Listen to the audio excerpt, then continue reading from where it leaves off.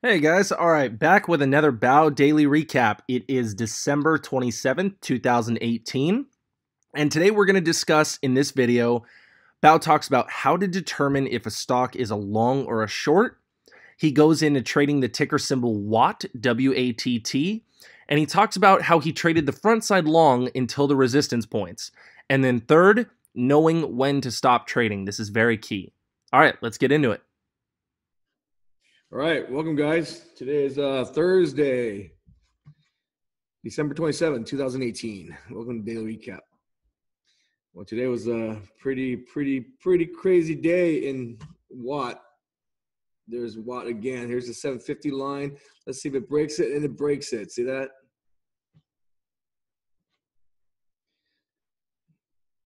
Crazy, right guys? See how the charts work? Now it's probably going to go to $8, but we'll see. But let's take a look at what I did for Watt, okay? W-A-T-T, and how I determined that this was in fact a long and not a short. Look at that. It's decimating shorts right now. Killing the shorts. It's going from line to line. So this is what happened when I woke up this morning. Should I actually have a long in the stock on the 750 break, guys? Let me just put in my order real quick here. Where should I sell this sucker? I want to sell it at 787. Okay. So when I woke up this morning, I see, whoa, Watt and Plug are both running. So these two stocks here, right? So in the beginning of the day, Watt didn't have much volume. There's hardly any volume here, pre-market. And it probably had like 90,000 shares. That's it. It was under 100,000 shares. So it was setting up, man. It was setting up. Let's take a look at what it looks like on the long-term scale. So let's put right here Watt, and we'll change this to 10 days.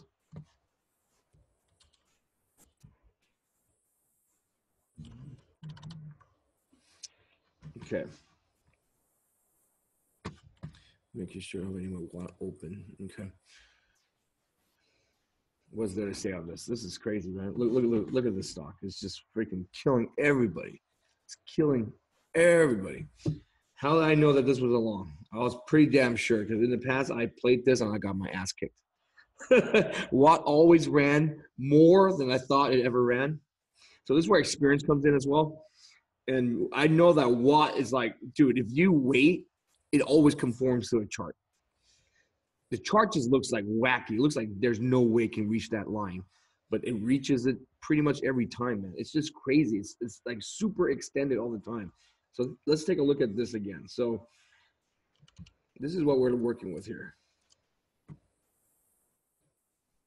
We came all the way back. I mean, much more can I show you this? It's just crazy, right? And so when I woke up, this is what I looked at. So this is the same process, guys. I go on every stock that I do, right? So I wake up and I see what's on my scanner. So I wake up and I see what's on my scanner. The first thing I do is I look at the news and read what the heck is going on. I go to Finviz. It's the same thing for every daily recap, guys. It's the same process. It's like a golf guy, right? It's like you set up each day. You have the same process, same routine. It's robotic almost. And so this is my automatic reaction is, okay, let's see what the news is. Let's see what the filing is. Let's see what the chart is. So the first thing I look at is, well, here's the short. It's like, dude, there's a huge short float. First of all, a third of the float is shorted.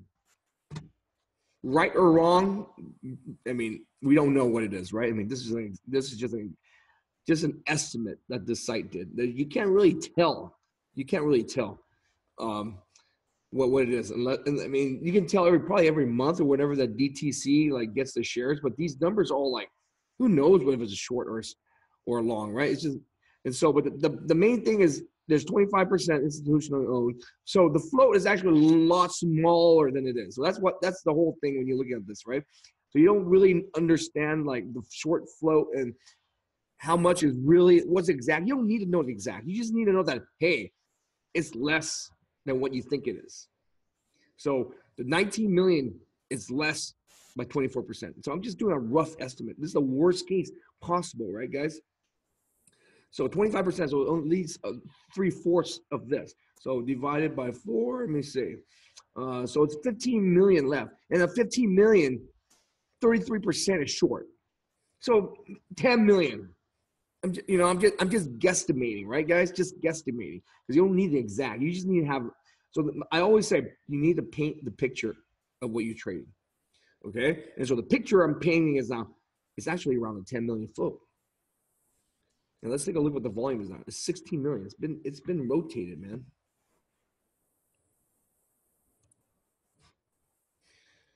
Let's see what the news is. Announces news could be anything. And actually, when I read this, is like fluff as hell. Okay, it did some approval for some first. I don't really give a damn. That's not the important thing, right? You know what the important thing I'm looking at is this, guys. I'm looking at this. This is what I'm looking at.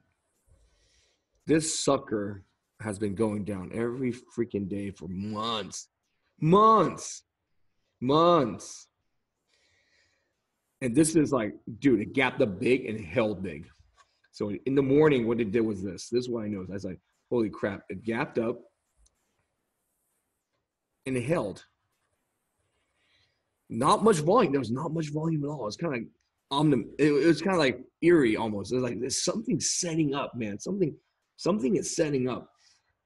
And so then I'm looking at the filings next, right? I always look at the filings. A lot of people pointed this out to me. They go, oh, there's a big effective. There's an S3 shelf way back in August, like 4 months ago, way back in August. 75 million bucks. But then I was telling Alex, I was like, dude, this sucker has been going down every day since $12. So if you take a look at 6 months ago,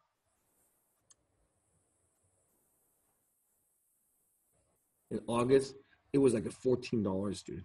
14 and 12. So they sold that son of a bitch down every day, practically every day for 4 months. They killed it from $12 to $14 to $4. So now today was the first time it popped up.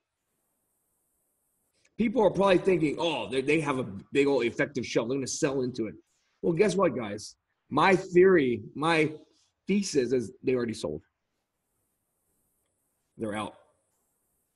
And so now there's no one else selling. So everyone's a bag holder right now. The only ones that are selling are bag holders.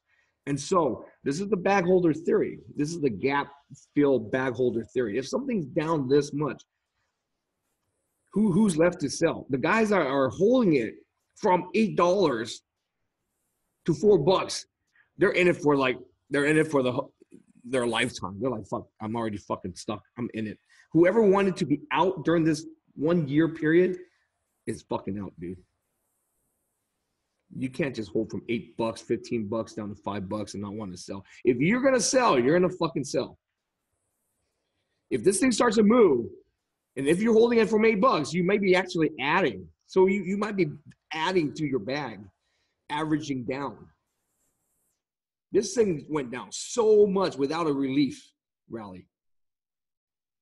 So that was my guess. That was my thesis for this. And based upon what I understand in the past, and it kicked my butt because I always thought, hey, man, there's no way this thing could go up. You know, so a combination of that, I realized, dude, this thing could be very explosive. Let's take a look at what it did. So let's go back, drill down even more to like the 1 month. So I'm drilling down where it could potentially run to. I want to see what the cap is, right? And so we talked about the 750 line pre-market, guys, pre-market. How did I come upon this line?